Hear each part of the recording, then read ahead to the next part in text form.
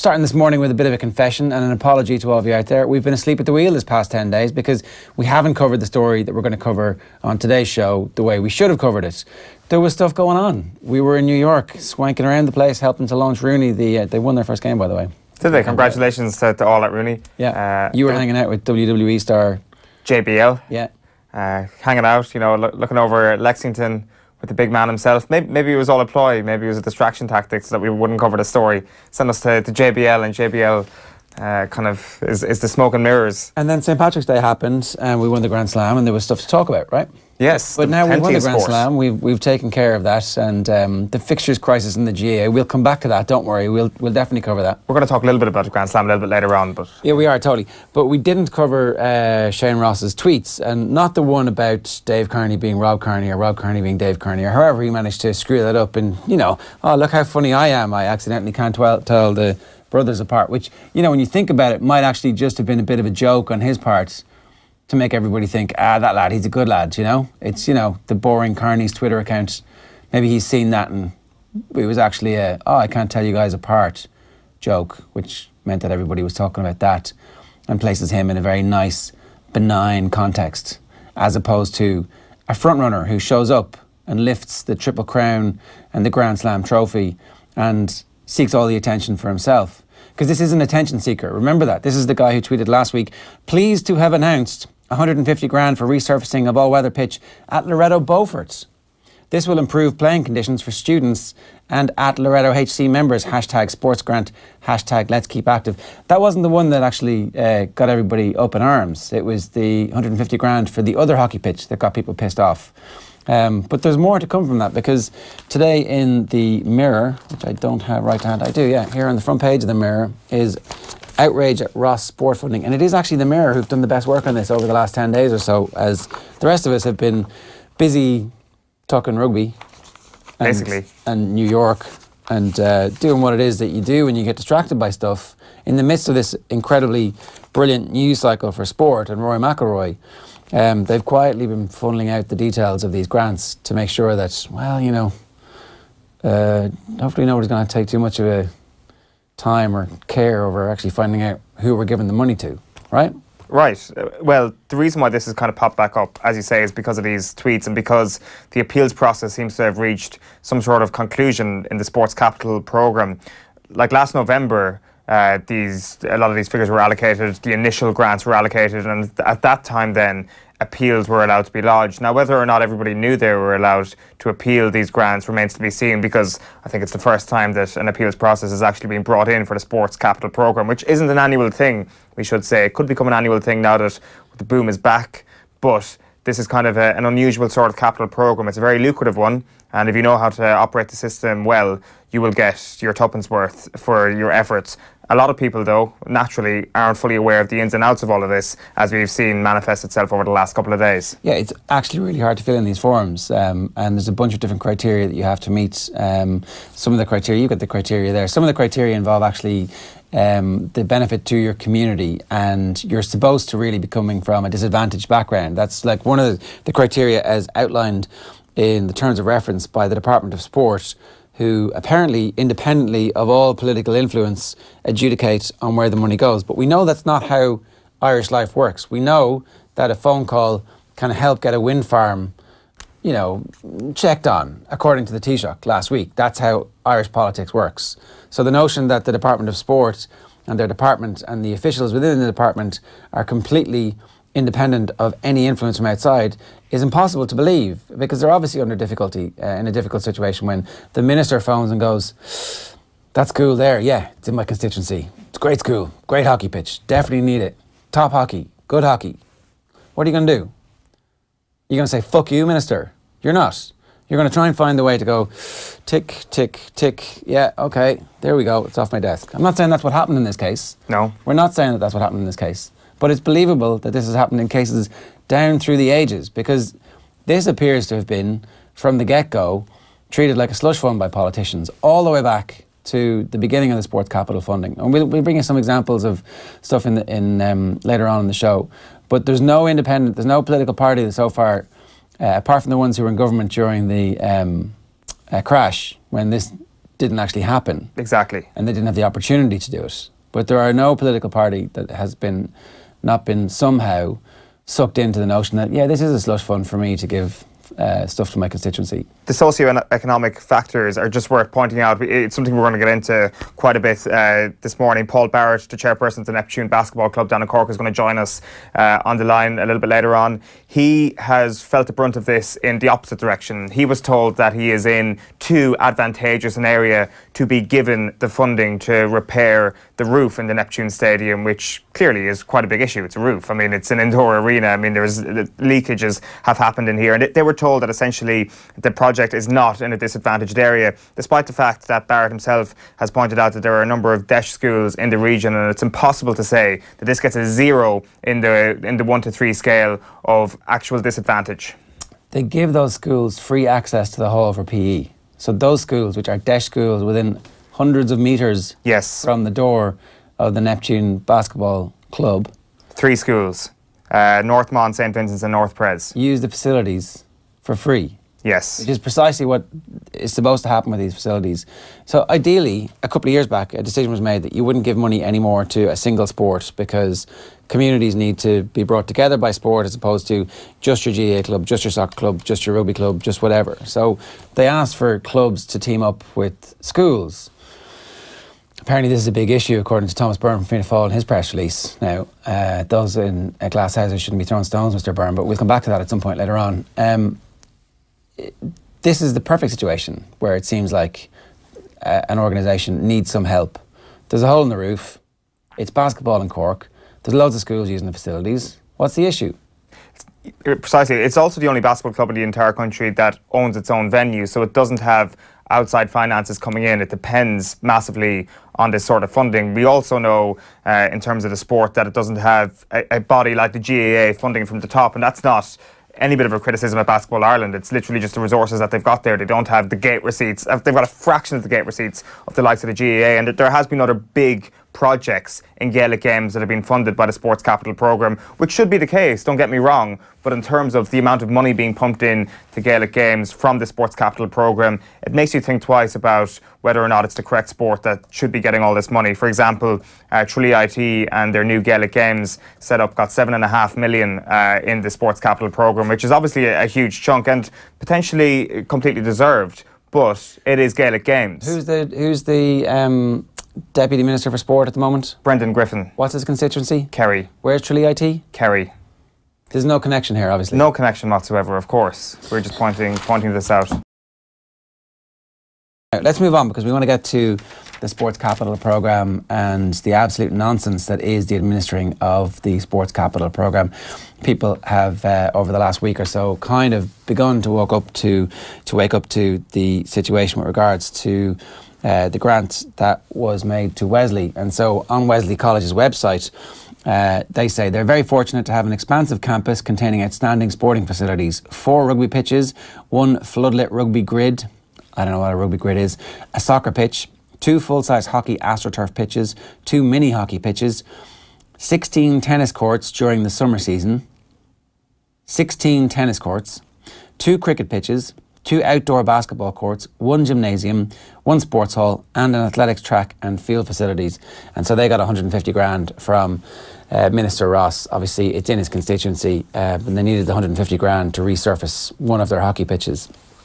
Joining us this morning is Paul Barrett, who's the chairperson of Neptune Basketball Club in Cork. They applied for regional funding in the 2017 Sports Capital Programme. Paul, good morning to you. Good morning, lads. Obviously Neptune, one of the most famous and storied basketball clubs in the country, all the way back to when basketball was at its absolute peak. How is the club at the moment? Before we get into the details of this sports grant, just tell us a little bit about the role that the club plays in the local Cork community in terms of membership and what the age profile of your members are. Well, I suppose the club is in a very healthy position at the moment in terms of our playing capabilities. At the moment, I think we're up around 250 players. That would include somewhere around 70 academy players, which would be 6 to 9 years of age. So from that perspective, we're in a very healthy position. Okay, and so I understand as well you guys actually own your own facility, which is unusual in basketball in Ireland. It is. It's very unusual. Our stadium was built in 1985, 42 years old at the moment. So, you know, the guys that went before us had the foresight to get the idea up off the ground first of all, and deliver it. So, you know, we funded it and built it and kept it running with little or no assistance really for the last 32 years. So, you know, quite an achievement really. Paul, one of the things about these grants is that a lot of clubs are actually at an immediate disadvantage because they don't own their own facilities, and as a result the government has taken the view through the Sports Capital grant that they're not going to give money to organisations that don't own their own facilities, because whoever does own it might take the benefit from the updated facilities and take it away, which is why it looks like you guys are actually in a really good position to get a grant. Just tell us a little bit about your membership, will you? Because I know that having DEIS schools in the area was one of the important factors that you thought might help you. So where do you draw your membership from? Generally speaking, it's the local area, but we do reach out around Cork City. You know, we attract players from around the city, but generally speaking, it's a Northside club. It's a Blackpool club, it always has been. So, you know, just the surrounding hinterland of the club, really. Blackpool, Farnley, Ronnerborough, that type of an area, you know. And do you have deals with the local schools to use the facilities? We do. You know, we do share the venue. We do try to help people out when we can. I know the North Press use it as a PE facility twice a week, and the Northman use it for basketball practice as well for their basketball teams. So we do. You know, we're part of the community and we understand that. And we're kind of always, we lean towards helping other local teams when we can. So we do our best. There's no doubt about that. So, Paul, scroll back for me then and tell me about the decision to go for a grant. When did you realise that you might be eligible for a grant, and what was that process like? Well, I suppose I took over as chairman, I think it's 3 years ago now at this stage, and the roof was an immediate problem from my point of view. As in, I could see that it was going to cause us a lot of trouble coming down the track. So we started to keep our eyes and ears open in terms of trying to get funding, and there was a Sports Capital grant programme announced a number of years ago, but a few years ago, and we applied at that stage. So it's been on our radar for a while, because it is a very serious issue. You know, the roof, it's well done by its sell by date, and we've had engineering reports done on it, and it just requires a new roof. It's just as simple as that. So this isn't the first time you've applied? No, it's not. We have applied specifically for funding for the roof on the last round, for sure. And why were you rejected then, or did you find out? I suppose when we were rejected on the first occasion, I didn't really dig into it as much as I possibly should have, because it was our first time out. You know, and I had imagined at that stage that the queue for funding would have been enormously long, and people might have been ahead of us in that queue, you know. Yeah. How straightforward is this process? You know, you've got to fill out a bunch of forms. You obviously need the engineer's structural report, that kind of stuff. Is it straightforward? Was it clear? Was it easy enough to do? It's not. It's quite laborious, really. It's you know, there's an enormous scope for error.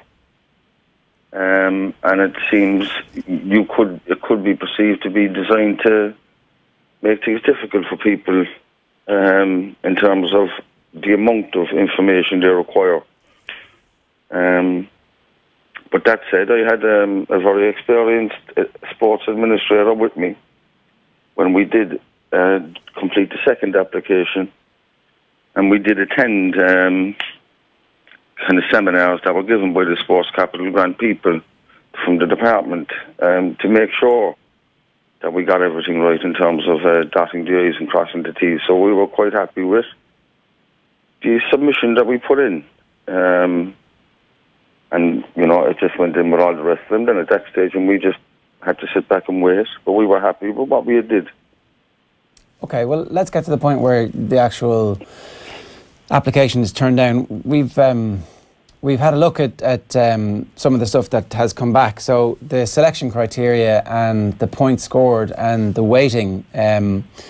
So likelihood of increasing participation and or improving performance. The weight on this is 7. You get 1 in this. It says that the proposed project will have a minor impact on participation. Sharing of facilities, you get 0 points for. Sharing not mentioned in the application or sharing mentioned but no license agreement provided / license agreement provided does not meet requirements of the Sports Capital Programme. And then level of socio-economic disadvantage in the area. The weight of this is 5 and you get 0. The project is not in a disadvantaged area. So they're saying it's not a disadvantaged area and you don't share your facilities. Yeah, that was disturbing actually to read that, you know. That conclusion is absurd. I mean, anybody that looked into the Blackpool situation generally would discover quite quickly that it's in Cork City's Council's programme for redevelopment. The schools in the area all have dash status. So the suggestion that really kind of knocked me for 6. And I made representations on it and pointed out that the idea that we weren't in a disadvantaged area was absurd and it should be looked at. But, you know, I didn't get anywhere with it. So what does it tell you then when you look at that particular element of this application and you see an area like Wesley getting the money that potentially you are not getting? I know it's under a different, more localised scheme than the regional applications, and also in terms of that, the sharing of the facilities and I guess the technical merits of the project. Essentially, when it comes to participation in Neptune Basketball Club would have to cease according to your engineering report. So there's a number of things here which just seem a little bit out of kilter from the results that you got back. For sure. We did point that out to the people prior to submitting the application that there wasn't any kind of area in the report where we could point out that our issue wasn't increasing the numbers of members that we had. Our issue that we are facing is that we won't have any more. That, you know, if we don't have a functioning building, the participation will cease. So whatever about increasing the numbers we have in the club, the problem is more immediate. And, you know, there was nothing in the application that allowed us to get that point across properly, only to make representations after the fact, after the submission went in. So, yeah, it's strange the way it's set up, for sure. You know, when you consider what's gone on, what's transpired, it's kind of sad, really, you know. So just to be clear on that participation point, Paul, if you're a young basketballer in Blackpool, in Cork, where would you have to travel to play basketball for a club should Neptune Stadium, which, should the roof give way at this point, which the engineering report has stated it might do, is there another option for them in the local area, or is this the only option for them to participate? Well, if you were a basketball player in Cork, you'd be fairly fortunate because the north side of the city is kind of a hotbed for basketball, so there are other options in terms of clubs, but, you know, those other clubs will be relying on schools and other kind of community gyms for practice. Whereas, as you said, we're in a kind of unique position ourselves in terms of having the responsibility to kind of fund and repair our own building, you know. Paul, when you went and sought some clarification from your local TD and local representatives about where the actual funding had gone, what did you find? In a word, nothing. You know, I got the usual one-liner back, you know, that we've received your query and we'll revert back to you in due course. And that's, you know, it just, I suppose, what we're trying to do in our club is difficult enough. You know, a lot of the times it's like trying to push a boulder up a hill. And then when you start getting these kind of dismissive responses from government officials and TDs, it does take the wind out of your sails, there's no doubt about it. But we certainly didn't receive any kind of help or direction or or support. That's one thing for sure, anyway. And when the results were actually published, where did most of the money for the local region go to? Well, that's one of the questions that I've asked for clarification, because my understanding of it is that the entire allocation of regional funding went to the one project in Tralee, which I couldn't quite believe it, really. Now, again, I'm not here to kind of beat the GA with a stick or any other club for that matter.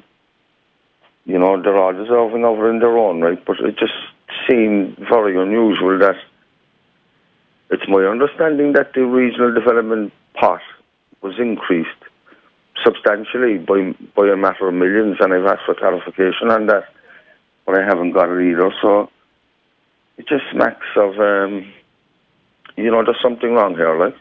So just to clarify, sure. you think that the amount of money to be given to the region, which I guess would include Cork and Kerry, I don't know how it breaks up. Do you know the geographical spread of that?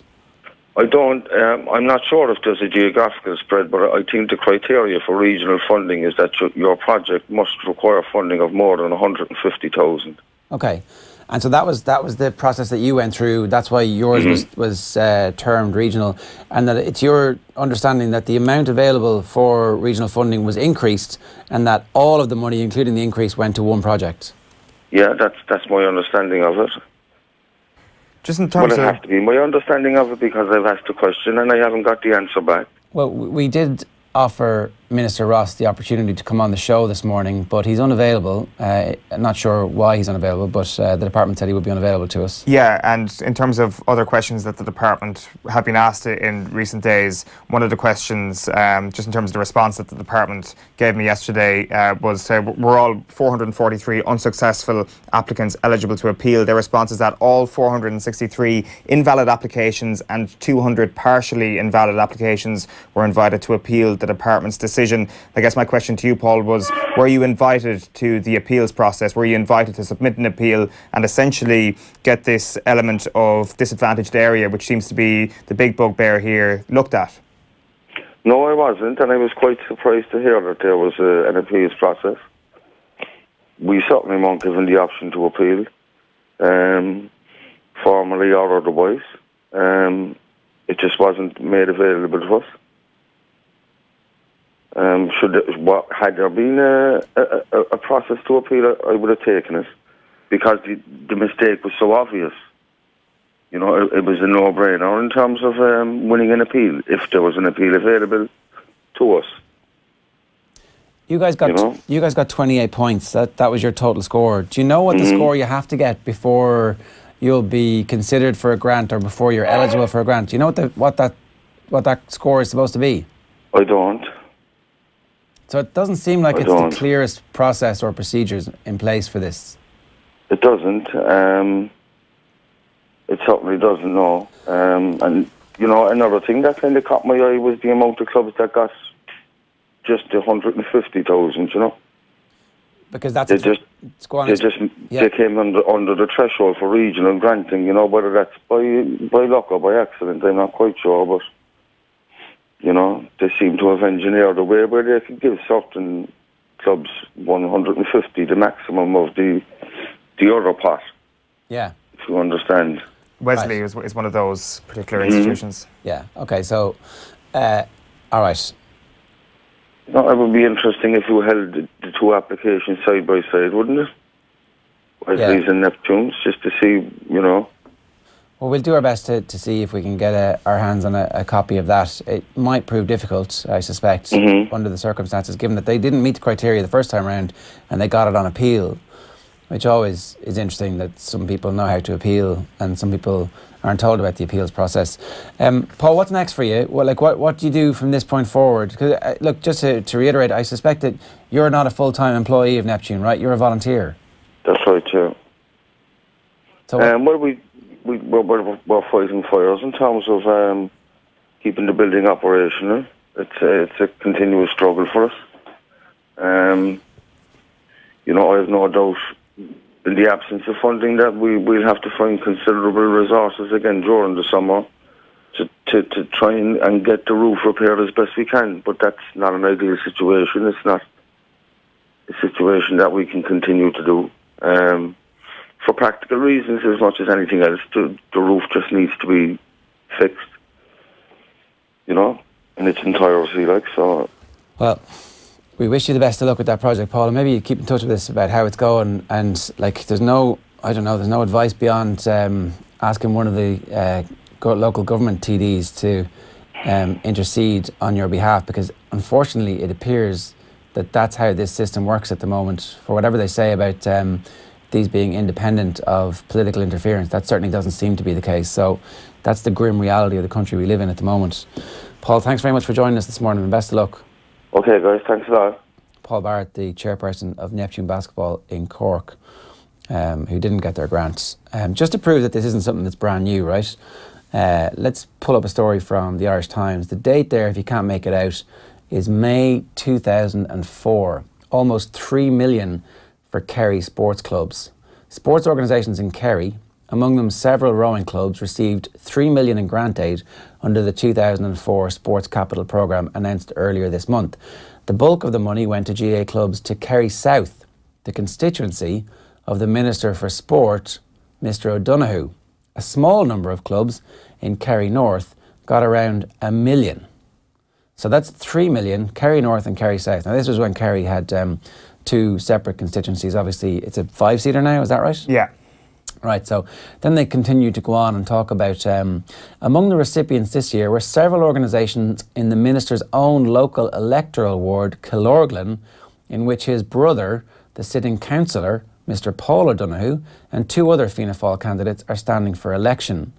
In that ward, Steam Rowing Club got 80 grand, Carsavine Rowing Club got 100 grand, Over the Water Rowing Club near the Minister's hometown of Carsavine received 30 grand, and Valencia Regatta Committee also received some 7 grand. Lawn Rangers in Kildare, 200 grand. Kenmare Shamrocks GAA Club, a similar amount. South Kerry Sports Centre, 250 grand. The best bit of this though is the rowing club in Kildare. So if we can scroll on to the next page, right? It emerged yesterday that the 106-member Kildare Rowing Club, currently under construction, was pushed up the list of points needed to allow it to qualify for its first tranche of sports grants in late March 2002. €550,000 grant aid in a 16-month period. Some of it under the then Minister, Dr Jim McDaid, and then 250 grand in July 2003 under the new Minister, Minister O'Donoghue, the Minister for Sport, John O'Donoghue at the time, back in 2004. You'll also find that if you go back and analyse the grants at that time, that Kildare North, where Charlie McCreevy was from, did very, very well. The Offaly constituency of Brian Cowan did unbelievably well under the sports grant scheme. Donegal did sensationally well when Jim McDaid was the Minister for Sport. And Kerry, as we've seen, well, Kerry had their sports facilities looked after amazingly well, even when they didn't meet the criteria by the then Minister for Sport, John O'Donoghue. So this isn't just a Shane Ross thing, it's also a Fianna Fáil thing, and it's also, it turns out now, a Fine Gael thing, because Tralee IT have just got 7.5 million quid. I'm sure they deserved 7.5 million quid, but maybe there's a way of doing it that doesn't look so bad. Potentially, also as well, due to the fact that Jimmy Deanahan is stepping away from politics as well. I guess kind of a goodbye gift from an absolute banker of a Fine Gaeler seat. Of course, Fine Gael will have to try and hold down their amount of seats in Kerry, and you know, there are certain ways of doing things. Now, not everybody is unsuccessful in applying for grants. Some clubs do manage to get some money out of this, so let's go to a club that did manage to get some cash from the Sports Capital Programme. Alan Proctor is the Secretary of Castle Villa in Kildare, which is Castle Dermot, basically. And Alan, good morning to you. Morning, Ger. How are you? Yeah, I'm good, thanks. Good. You guys were successful. How much did you manage to get out of the Sports Capital grant? Yeah, we were successful. We got awarded a total of €400. How much had you applied for? Okay. Our total application was for about €40 or €50 less than 28,000. There was 3 different parts of our application. So there was 2 what were going to be permanent structures, ball stop netting and dugouts. And then there was a set of portable goals as well. The goals we have are fixed in the ground as well. So we wanted a set of portable goals. So our application, as part of the application, just to fill you in on how things happen, as part of the application, you have to put in this a template from the Oscar website. So the Oscar website is the online sports capital register. So this is where all the applications go in through. So one of those forms that you have to put in, it's called an evidence of title. So it basically says that we are the owners of the grounds, that we don't need permission from a third party to be able to go and do something as a permanent structure. So at this stage, it was a mistake that we made in our application. We didn't use that template. What we did use was a copy of the deeds and land registry from councils and stuff. But basically gives them the same information that they wanted, but not in the format that they wanted. So somebody picked up our application, had a look at this, deemed it partially invalid, and proceeded as an equipment-only application just for the goalposts. Now, we didn't find out this until the day that the grants were announced at the end of November. Haven't had the application in on the 22nd or 3rd of February, whenever the closing date was, so 9 months later. So all they had to do was say, lads, you've missed a box here, you need to tick this box. And exactly, yeah. We basically misread the instruction on it. I don't know if, anyone that's listening that's filled out these things, there's a mountain of work in it, there really is. And there was a handful of us involved. Myself, I was looking after that particular side of it. I missed that particular instruction. We put up the information that we thought that the guys were looking for in there. It was the right information, but it was in the wrong format. So exactly, it was like clicking the wrong box or something. We uploaded the wrong document. The document that they were looking to upload is a very simple document. It was print it, get it signed by our solicitor, scan it, and re-upload it. It's essentially what we've done with the information, but just it wasn't in the correct format. Yeah, so essentially you're kind of getting punished here for not having gone through the process already, or not having the manpower available to you to be able to Yeah. I mean, we went through Sports Capital 10 years ago. We got funding for an all-weather pitch. But a lot of the people that were there involved at the time, the committees have changed. You know yourself, people change in committees and people to take on different jobs. So I suppose the real galling thing about our application was that in the length of time it took someone to investigate what had happened with the document, separate the thing into 3, discard 2 of them and proceed with 1, surely an email could have come out or a phone call could have come out and said, guys, listen, you're missing a document. You have 24 or 48 or a week to get it sorted out. Get it back into us and we'll see where we go from there. But the fact that there was absolute zero communication from anybody until the 30th of November, which, by the way, we didn't find out officially. We actually found out on social media of one of our local TD. He printed he got a screenshot of the award. So we found out on social media. And I actually genuinely, when I seen the 400 judge, I genuinely thought it was a typo. Alan, I know you weren't involved in any sort of appeal during this process. You didn't submit an appeal, but my question around that, though, is a different one, and it's the same one I asked Paul, and it's worth reiterating the statement here from the department saying that all 463 invalid applications and partially invalid applications were invited to appeal the department's decision. So the same question to you, were you invited to appeal the department's decision?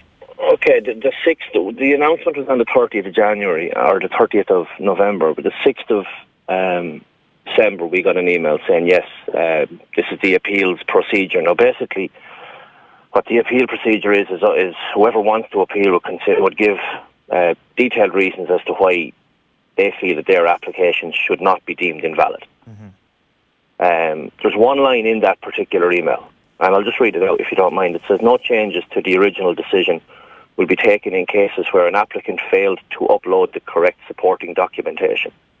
So based on that line, we took the decision not to appeal because we were after putting that amount of work into it. We said, right, listen, okay, it's our mistake. We've held our hands up. We didn't put in the correct document, so we're not going to appeal. We sort of, agreed that the detail in that email was the rules that they were going to stick to. So we said it'd be frivolous that we weren't going to go ahead with it. Again, it's just that there was a list of invalid applications produced on that website as well, and we're not on there because it's partially invalid. Now, I don't know what other clubs and other organisations' situations are, but I checked that again last night just to be 100% sure, and Castle Villa is not mentioned on the list of invalid applications, even though it's partially invalid. So, again, like your previous contributor was saying, there's a lack of communication there and a lack of clarity and a lack of ease of finding out information. That's the big problem for us, you know what I mean? Do you think you would do things differently the next time? Well, we'd make sure the right documents are in, yeah. But I mean, like getting the local politicians to make sure that they're making whatever phone calls need to be made. Well, yeah, I mean, to be fair, I mean, when it was announced, we made a couple of phone calls. I got in touch with Martin Hayden. He'd be a Fine Gael TD for Kildare South, and a couple of other guys as well that work with him. Now, Martin, to be fair to Martin went, made a couple of phone calls, found out what was after happening, and could tell us then within 24 hours what was after happening. And he has, over the course of the next sort of week or 10 days or 2 weeks afterwards, both himself and Ivan Keatley, a local councillor, both of them have been very helpful, and they have said that when it comes up again that they'll sit down with us and go through it. I mean, I've no problem with either Martin or Ivan or anybody else that offered help. Now, I suppose in hindsight, maybe we should have went and looked for help. Maybe we should have went and asked these guys, right, lads, can you check this over, or is there somewhere we can go to check this over? But, you know, hindsight's a wonderful thing. We thought we were okay in the way we were going, but it's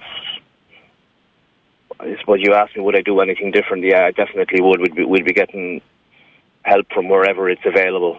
But finding it where it's available was always a difficulty, you know. Well, it seems like there's a secret code, and either you know the code or you don't. And if you know the code, you can get 150 grand. And if you don't know the code, then it's like, no, sorry, we don't like the way that your forms are filled out, and we're definitely not going to tell you.